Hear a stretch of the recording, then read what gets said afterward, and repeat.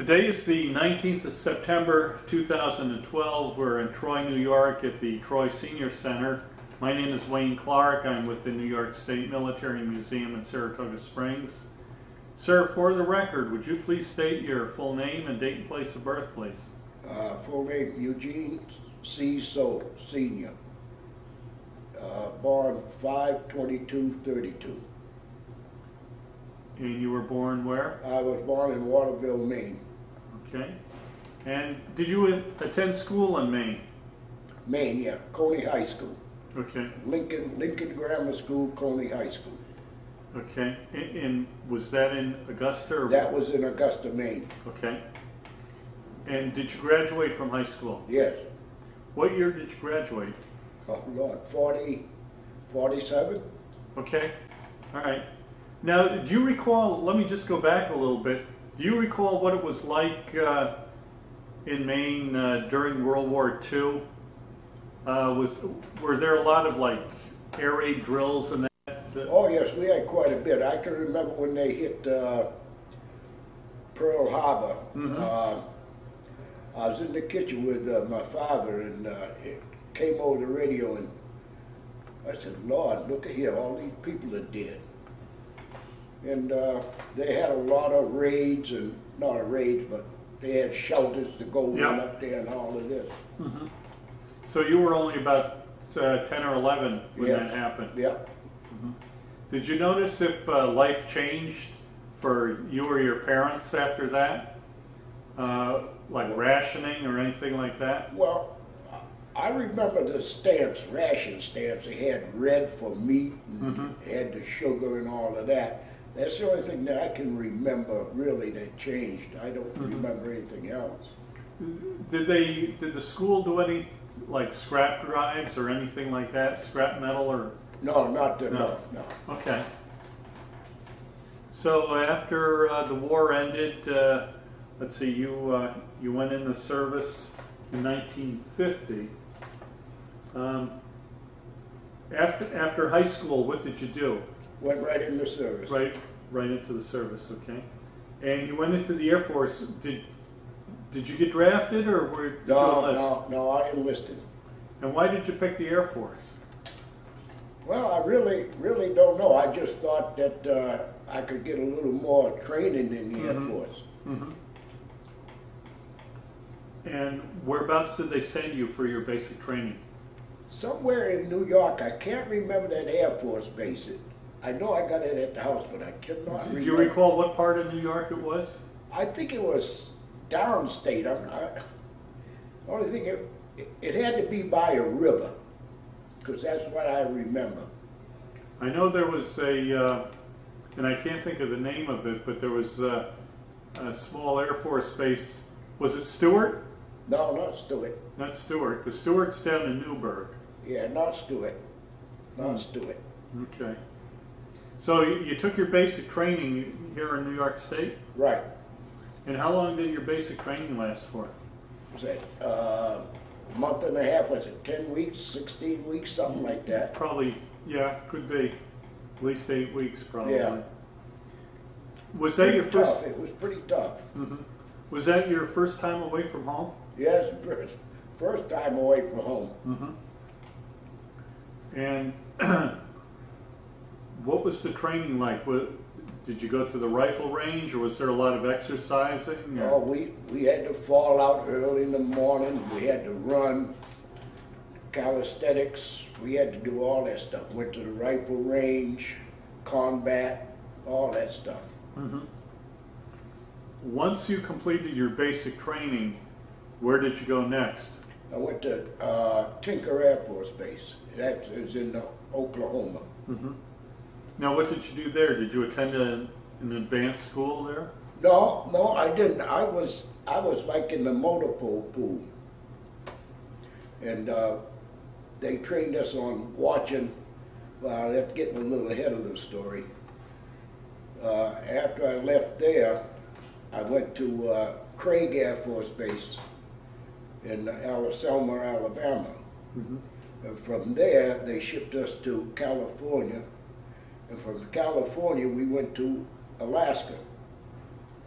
Now, we hit Alaska, and then our orders was to go to the Aleutians. That's up there watching Russia. That was our main thing, watch Russia. And the funniest thing, when you go in there, if it's snowing, the plane would come in, and would go up a little grade and drift back. And the only way we got supplies is when they drop them to us, because we'd be up there, that winters are long, and we'd be up there quite a while, and we had certain duties to do to watch over Russia over there. So you were pulling like guard duty up there? Yeah, similar to that, right. Okay. And in the barracks, there was 6 of us in the barracks. And I mean, it was cold. And how big was your whole unit? Up there? Yeah. Oh, there's only 6 of us in the barracks. But back in Alaska, oh, geez, that was a big unit. A pretty big unit. So you stayed in the Aleutians on one of the islands? Yeah, yeah. Not no Aleutians. We was out in the Aleutians. That's all. Okay. So there was just 6 of you guys, or were just 6 of us, and we never run out of supplies because they would fly over and drop it down. Now, did you have an officer or an NCO in charge of you No, guys? we just had a staff sergeant that was in charge of us, and we had radios. Okay. And we had a little walkway where we could walk out. You had to be careful because if you fall, you're done. But they had a little walkway out there where we could see over there. We had big, powerful glasses, binoculars, and I spent the whole winter up there because the plane couldn't get in. Jeez. And so when we got back to Alaska, we really celebrated. Now, when you were on duty there was only 6 of you. So how many guys were on duty at a time? Two at a trip. Okay. Now, did you watch 24 hours a day? 24 hours a day watch with radio. And from the main base, they would contact us maybe every 2 hours to let know, have we seen anything or anything going on, any activity. Now, the group of guys you were with, were they all like junior airmen, or you said there was a staff sergeant? That's all we had, staff sergeant. The rest of it was PFCs and corporals. And what about your meals? I mean, who did the cooking? Everybody. Everybody done the cooking. Yeah. Whatever they dropped down is what we ate. And we ate pretty good. Sometimes we just ate rations, didn't feel like cooking. We just had rations. So you were there for the whole winter. What about, did you have regular toilet facilities and showers and Oh, that? yes. We had regular toilet. Showers was cold, but we managed. We would warm up the water and, we managed it. And what about haircuts and that? No, all we done was shave. We come back, that was it, haircuts. No one even thought of haircuts, I guess. But, no, as far as cooking, a lot of times we just ate rations. Sometimes we throw a steak on and have potatoes and that kind of stuff, And most of the time we were sleeping because she was out there most of the time. Now, what about time off? I guess there was no place to go or anything, nothing to do? No, you was right there. No place you couldn't even get off. Did you have like a radio? Yeah, we had radio. We could listen to the radio. That was it. No television, but we had radio. And that blasted all the time. Now, as far as heating the barracks, what did you heat with? Well, they heat with wood. They would drop wood down to us. And in the barracks, we had a big old pot belly stove. Yeah. You remember what they're like? Sure. And we had plenty of wood because they drop it down frequently. And that kept us pretty good. Plus, we had clothes. We had what we call bunny boots. You'd never get cold in that. We had certain jackets that they gave us, hoods and all this stuff. We stayed pretty warm. Okay. Now, you didn't get any kind of entertainment like USO shows dropping by or anything like that, I suppose? Not until we come back. Not until we came back to Alaska. Okay. Once you got back to Alaska, what was that like for you? A different ball game, but it was nice to be back. Mm-hmm. Now, did they send another group out to take your place? They sent a group in, and we left, and they stayed. Ah, okay. And again, that plane would it wasn't a flat runway. It was up, and then the plane would drift back down. Uh-huh. And then he'd have to maneuver that plane where he'd turn around where he could take off. But it was quite an experience. Yeah. Now, what did you do in Alaska? We didn't do nothing. We had our drills and all that, and that was about it. Uh-huh. They had what they called a Operation North Star. They had the 82nd Airborne. Now, in Alaska, in the wintertime, you can put your hand in front of you and not see it for the ice fog. Oh, really? Yeah, for the ice fog. That's how cold it is. And these guys are jumping out of planes up there, and if you're not careful and keep an eye up there, they'll land on you. But it was cold. It was cold. But in the barracks it was nice. Like again, we had that pot belly there too, and sleeping quarters on this side and that side. In the middle was the pot belly. But it kept the place nice and warm. How much time did you spend up in Alaska? 2.5 years. Ooh. Now, did you get to do any fishing or hunting or anything like that up there? Well, we went to the mines where they gold. Really? For gold, yeah. We couldn't do any of that. You know, they were pretty strict on you. They checked you going in and checked you going out. Ah. You couldn't do any of that. Oh, we seen a lot of the stuff, but that was off limits. Huh. And then we used to go out fishing. I'm not crazy about hunting. Yeah. But we used to go out fishing. We'd catch fish, bring them back. We had a good time, and the chow we had to go to the mess hall to eat. We didn't eat in the back. We had to go to the mess hall. And we had a nice time. It was all right. Homesick, but it was all right. Sure. Any kind of entertainment up there in Oh Alaska? yeah. After we got back, they had different shows. I remember Bob Hope was up there. Oh, really? And I can't think of this lady that sang. I can't even think of the song. She was there. She was popular at that time. Yeah, they had good entertainment. And then we'd go into town, but it was so expensive that you only go once in a while. Yeah. Hamburger cost you like $4 or $5. Oh, jeez.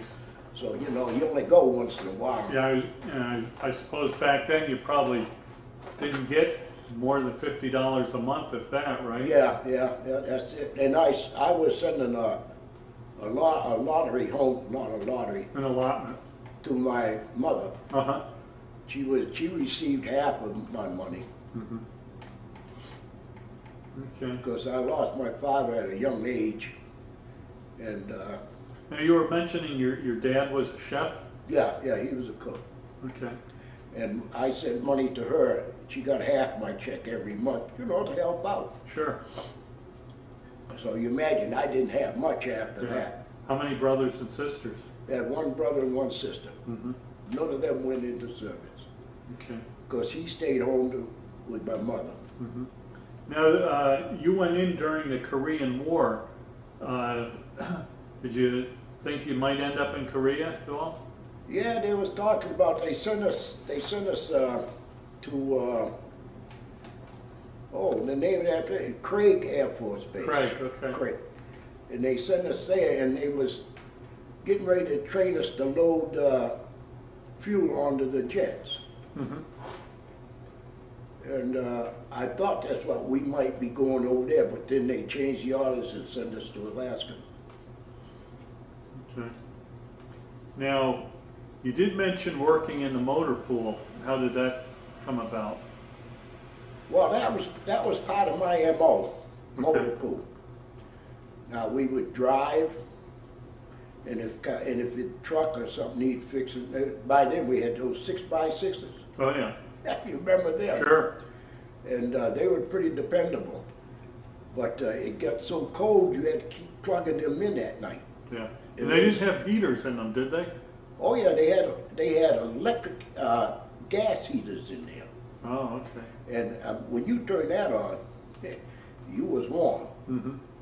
But we had to plug them in every night. Okay. And when did you, let's see, you stayed for 5 years in the service. Well, I got extended a year. Mm-hmm. Were you extended because of Korea? Yeah. Okay. That's because I was supposed to get out while I was up there. Mm-hmm. Did they ask you to stay? Did they try to get you to re-enlist? Yeah, they tried to get us to re-enlist, but I didn't, and I regret it now because I wish I had stayed in. Mm-hmm. But at that time, there was real, to me, what we call chicken. There was real chicken at that time, and a lot of stuff has changed, and they got real bad, so it just said, heck with this. Well, let me ask you this, if you don't mind. Was there ever any problems with race relations? Well, yeah. Or discrimination, I should say? Oh, yeah, there was. Mm-hmm. There was. Okay. Yeah, there was. And so you ended up getting out in 1955. Were you eligible for the GI Bill at all? Yeah, I bought my house on the GI. Oh, did you? Yeah, Okay, good. Yeah. Yeah. And I still use the VA for my medicine and my eyes and my hearing aid and my glasses. I still go to the vet for that over in Albany. Okay. And did you, I know the World War II guys got, like when they got out, there was this 5220 club. You could collect unemployment at all. It was, well, yeah, I collected unemployment. Yeah. No, I'm sorry, I didn't collect unemployment because we wasn't eligible for unemployment. The Korean War was something that we didn't get much credit for. Just, I guess they say it wasn't a war, I don't know. Okay. But we didn't get no credit, we didn't get no, we got mustered out pay. But like some of the fellas in the other service, they got, what do you call that, money after they got out.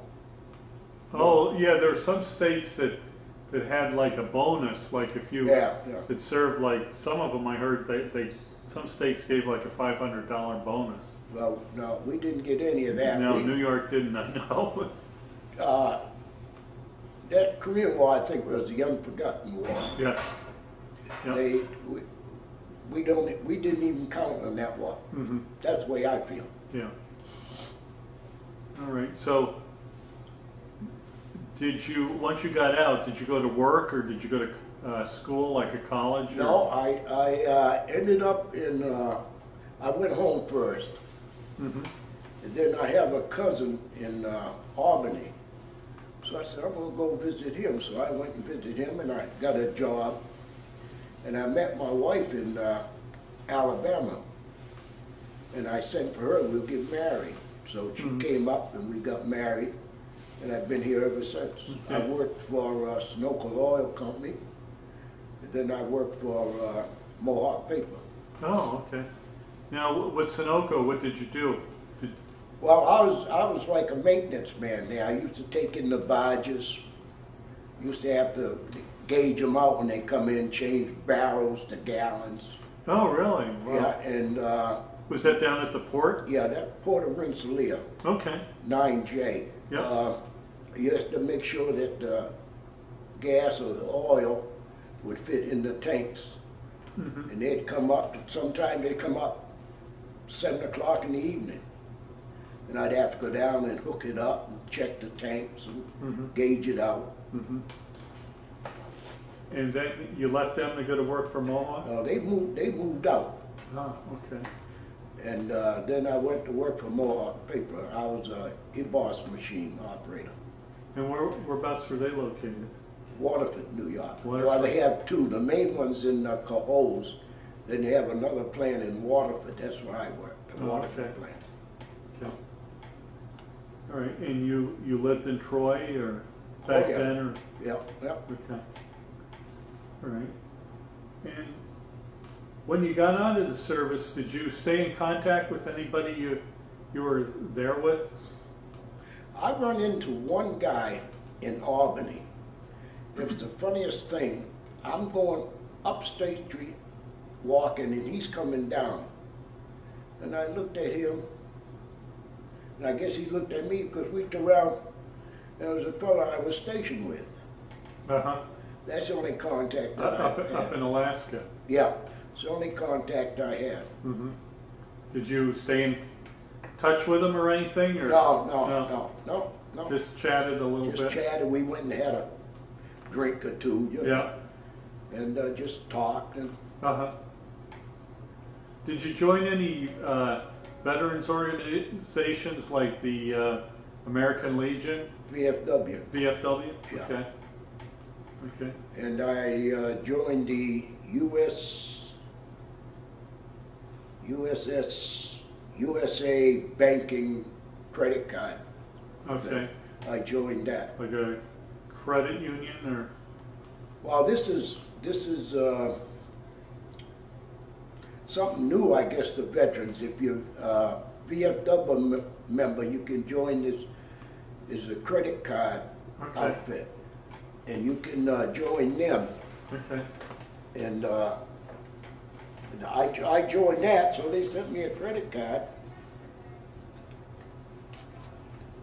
Here it is.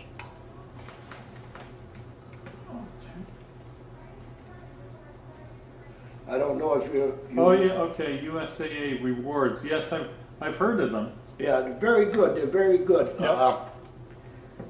I went somewhere and I used my credit card, and they called me and they asked me, did I use the credit card at this certain place? I said, yes. She said, why we asked you? Because it doesn't seem, that's not your MO. I said, what? I guess they know what they're doing. Okay. Yeah. Whoops. But They wanted to make sure that no one using my it card. wasn't stolen or anything. Right. They're good. They're very Yep. good. And so I joined that and the Yep. VFW, and that's about it. Okay. Now, how do you think your time in the service changed or affected your life? Different outlook. Mm-hmm. Different outlook on people. Some people are nice, some people aren't. You just have to use your instinct when you're dealing with people. Uh-huh. Okay.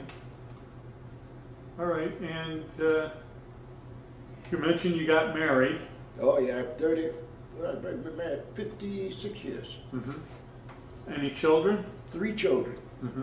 2 boys and a girl. Any grandchildren? Oh Lord, 5 of them. Okay. And anything else you want to touch on, or any memories or incidents from the service that?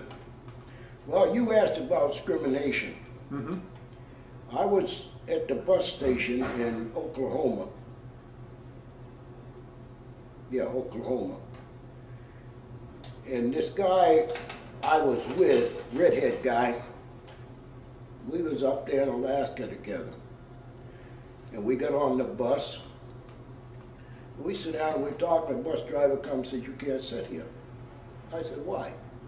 He said, you belong at the back. So I said, okay, I'm not going to argue with him. Mm-hmm. So I got up and Red, he said, I'm going with you. He said, you can't go back there. And Red said, I don't know why not. So he went back there anyway. The bus driver, I guess he ignored it. He said, you know, I could call the cops, but I'm going to let you go this time. So that's one instance that I had. Were you guys in uniform? Oh, yeah. Really? Oh, yeah, we was in uniform. Not that that should have made a difference, but I mean. No, it shouldn't have, but No. we was in uniform. He was going to, where was he going? Chicago? And I was going to go to Maine. Okay. So that's one of them. Mm-hmm. Well, I can honestly say that's not the first time I've heard that either. Well, no, I know there's a lot of, Yeah. you probably heard a lot of instances, a lot of things. Yeah. Okay. Anything else that comes to No, mind? that's Any good times or anything funny? yeah, we had some good times. I had some good times. Yep, I really had some good times in the service. Like I said, I wish I'd have stayed. I'd have been, what little money I'd have got, pension would have been nice, you know? Oh, definitely, yeah. Yeah, I got out of the Army and I didn't want any more to do with the service, and then eventually I ended up joining the National Guard, and I stayed in till I got 20 years, and then Got your time, huh? once I turned age 60, then I started drawing a pension, and that's really come in handy. Oh, yeah. Yeah. All right, well, thank you so much for your interview. Okay, you're welcome.